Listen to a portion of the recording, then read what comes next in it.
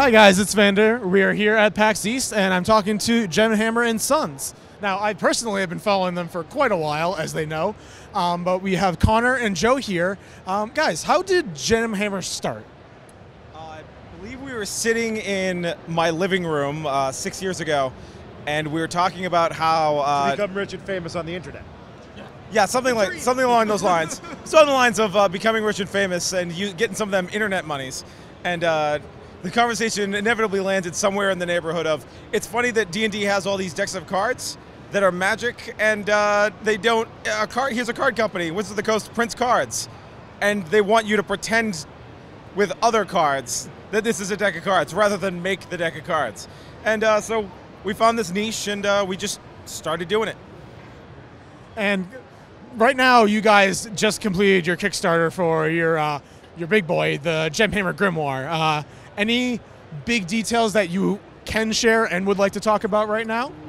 Sure. You might need to talk to legal about this. Hold on, let me get the DNR. No, that's not it. That's not that right acronym. Well, we haven't talked about the advanced familiars yet. That Kickstarter backers haven't gotten a lot of information about that. The advanced familiars are going to work as a series of feats. So there'll be feats that you take where first we'll access the advanced familiars, which will be a level 1, a CR1 familiar, which is not something you typically have access to. Also, the familiar will have an attack, which again, something you don't typically have access to. And then the other feats will unlock different types of creatures. So monstrosities, celestials, etc. You'll be able to have as familiars. And the Grimoire will contain examples of those familiars that fit the mold of advanced familiars. Anything specifically for you that you're hyped about? What I'm most hyped about is, I think we promised 30 Magic items. I think we're announcing for the first time, it's over double that. It's over 60 items in the book that's coming out this summer. And I also saw there was a lot of new spells coming out, and you have something called Epic Spellcasting. Now, if I remember correctly, you used to go above level 9 for spells. Is that what you guys are kind of reintroducing, or is this a totally separate thing for the Epic Spellcasting? It is pretty much a reintroduction of 10th level spells. It will also work by feats where you gain a feat, an epic level feat, and there are some ridiculous things that you need to do to obtain that feat, but once you have it, you will be able to have an epic level spell. You also have to complete a task to have access to that spell in the first place.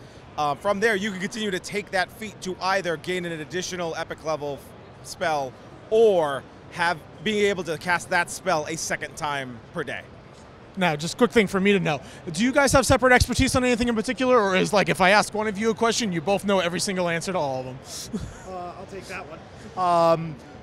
Definitely we are a team, and there's things Conor does well and things I do well, but by working so closely together, especially on something as, I'm not going to say the word intimate, but yeah, that word, as writing whole new rules for Magic in 5th edition, anything he would know about the book, I know about the book. We're meeting at least once a week on this thing and then going apart and doing more writing, more tweaking of the rules for mana, tweaking of this spell, that spell, this magic item to make sure that the Grimoire is a product we're really proud of. Awesome. So, and this Grimoire is sort of a compendium, right? So you have new feats, new classes, new just about everything. Do you guys have, I know you have other adventures, because I've seen them before and I've played them before. Do you guys have any adventures in this in particular, or is this sort of just you added on to Tyranny of Dragons or Eberron type deal? There's no adventure component to this book. We will be putting out more adventure content in the summer.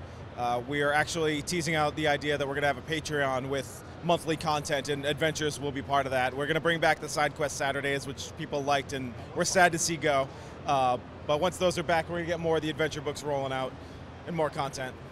And whose idea was it for the Valentine's Vault? Because that was also a lot of fun.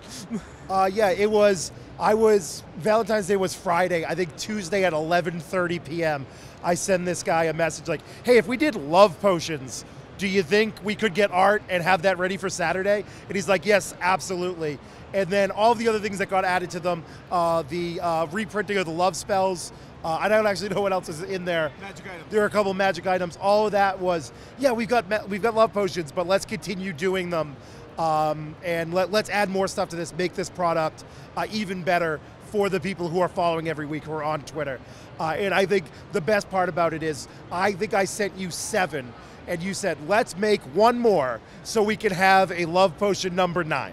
And we put that one in there, and that's it. That's a wrap. Wrap it up. We've got a product we're proud to give out to our community and anyone else who cares. References or R&B references to the oldies, one way or the other, however you look at it. That's what makes it a product we're proud of. Now, I've been following you guys for a while. I've known about your deck of many things, your expansions from that, and obviously anyone who goes to your website knows about your grimoire, because how can you not hear about this thing with everything? Exactly, which is a good marketing technique, let me say. But is there any other specific? You guys do a lot of different products. Is there any particular product that each of you really love, like are really passionate about? I think my favorite product that we have is definitely the Deck of Wonder. It's a 100-card deck of random magic spell effects for Errata Wonder, Wild Magic Sorcerer, Wild Magic in the world in total.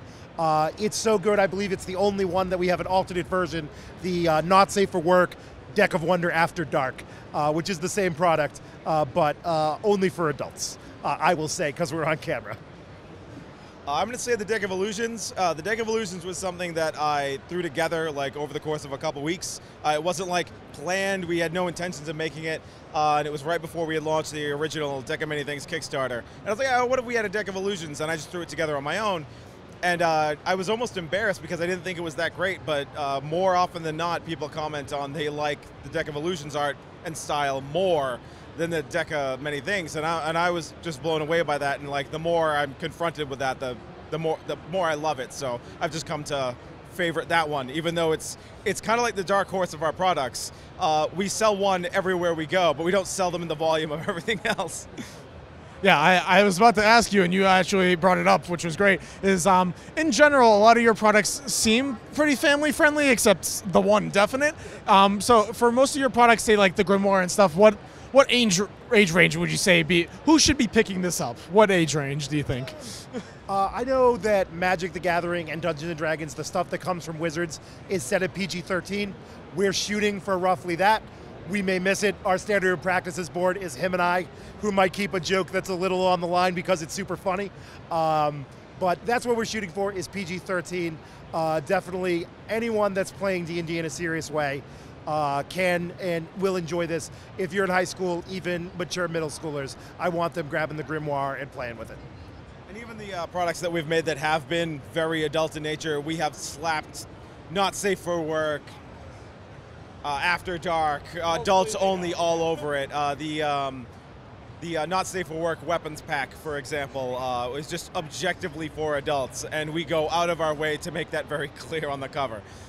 Very appreciated for those little kids that you really don't want them to grab. I'm not going to even mention it, to be honest. At conventions, because we don't want little kids to be like, what's this? So where is the best place to grab your guys' stuff? Obviously your website, but is there anywhere else that you'd say? We're on Drive Through RPG, but a very limited selection is on there. We will be expanding what's on there in the next 6 months to a year. Not like it's going to take us that long, but like we're going to start rolling this stuff out. We're going to be taking the decks of many things down from there and then putting them back up there, because like we changed how the cards look between the original release and presently. But primarily our website is how you're going to find us. Anything physical in stores or anything like that that we could expect sometime? There are lots of mom and pop, friendly local game stores in the New England area that carry our stuff. I think what Conor means to say is that if you want to see the wonderful Gemhammer products at your friendly local game store, tell the manager or owner to go to gemhammer.com and look at our retail packs so that they can keep getting more better game stuff in their store. Good way to put it. Again, Joe, Conor, thank you very much. It was great talking to you guys. I love your Gemhammer products. This is Vander at PAX East, showing you some local, really awesome D&D nerdy stuff. Talk to you guys later.